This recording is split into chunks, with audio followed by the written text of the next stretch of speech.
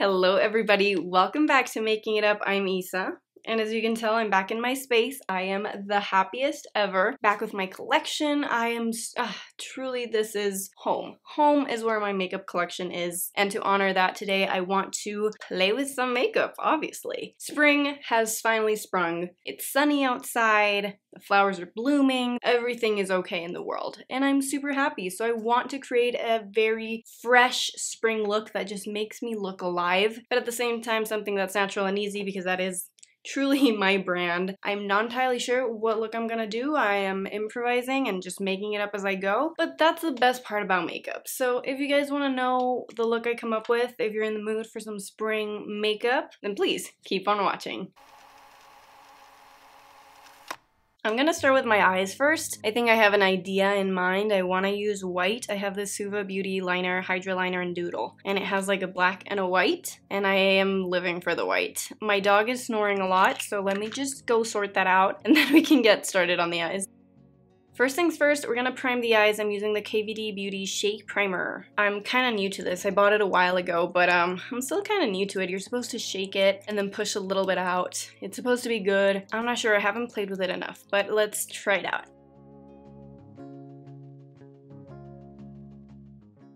I'm gonna just set that with a little bit of powder.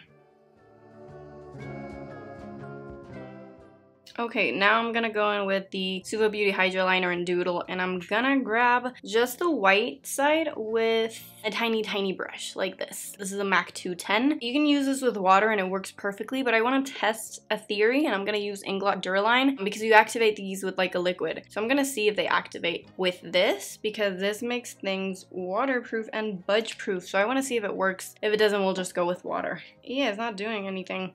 Water it is.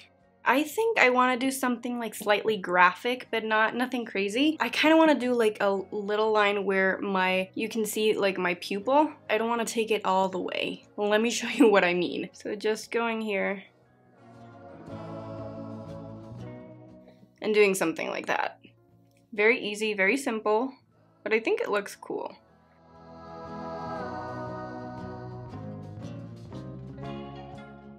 Okay, one eye always looks better than the other one, so I'm not gonna fret about that. Now, I think I wanna do the same on the lower lash line. I'm not sure how this is gonna look, but I'm gonna try it out. Just the exact same placement and everything on the lower lash line. And if I don't like it, I can just take it off. But we're gonna test it out.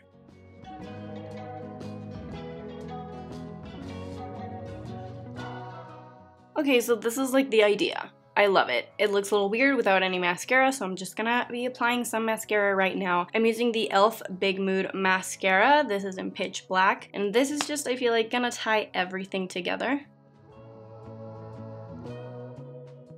And you see the mascara kind of finishes the look because it doesn't look like a super stark contrast. The white's just kind of peeking out from behind, and I think it looks amazing.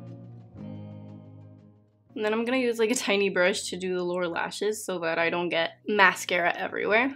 Once mascara is on, I'm just gonna let it dry, and then I'm gonna remove the smudges. But I feel like something's missing, and I wanna add a little bit of a shimmer to the inner corner. So I'm gonna grab this super old Kiko Milano Cream Crush Lasting Color eyeshadow. This is like just straight up glitter. It's like gold and silver glitter mixed, and I'm gonna add the tiniest bit of this, like just like a sprinkle of glitter. I don't want it to be super intense, I just wanted to add a little bit.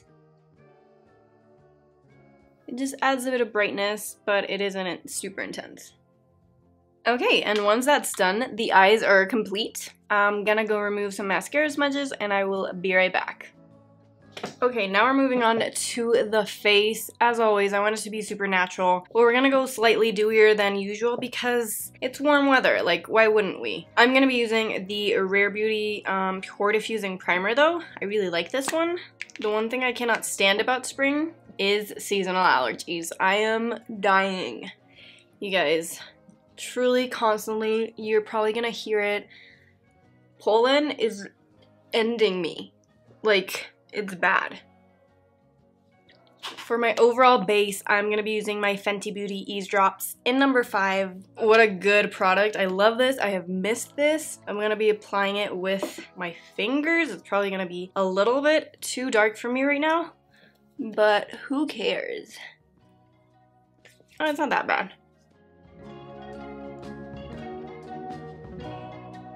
For concealer, I'm going in with the LA Girl Pro Conceal in Classic Ivory. I love this concealer so much. I'm just gonna apply this with a beauty sponge.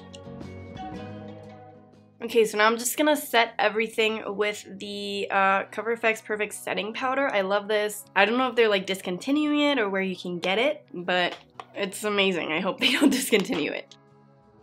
Beautiful. Now for the cheeks, what are we gonna do for the cheeks? I'm gonna go very bright cheeks. So I'm just gonna do a slight bit of bronzer just to add a little structure to the face, but we're really gonna focus on the blush. So for bronzer, I'm using the e.l.f. Putty Bronzer in, what's the shade? Golden Days. And I'm just gonna apply this wherever the sun naturally hits.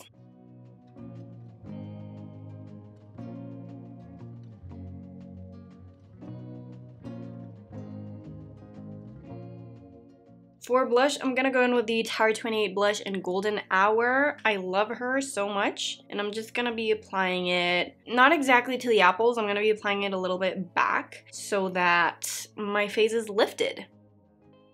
A little to the nose.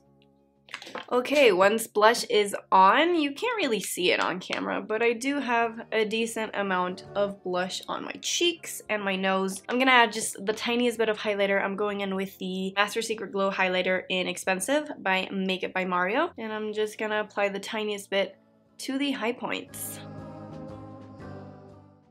Adding a little to the brow bone, why not? And then to add some finishing touches to the face before we move on, I'm using my Freck XL to add some freckles to my face because you guys know me, I'm a sucker for freckles. I love them, and spring and summer are the perfect moment for freckles. So I'm just gonna highlight my own and maybe add some more.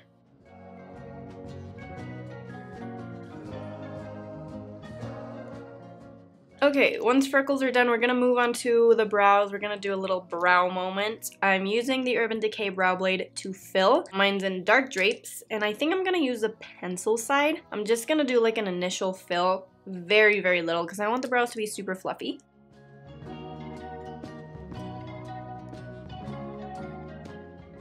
To fluff the brows up, I'm using the ColourPop Clear Feathering Effect Styling Wax, and I'm just gonna go in with a wet spoolie and fluff the brows.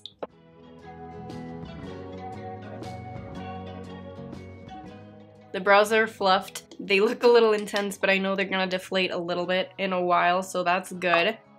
For the lips, I don't know, I could literally go any way I wanted to because this is very, very neutral. I'm gonna line with my Make It Forever Endless Cacao, and then I'll decide.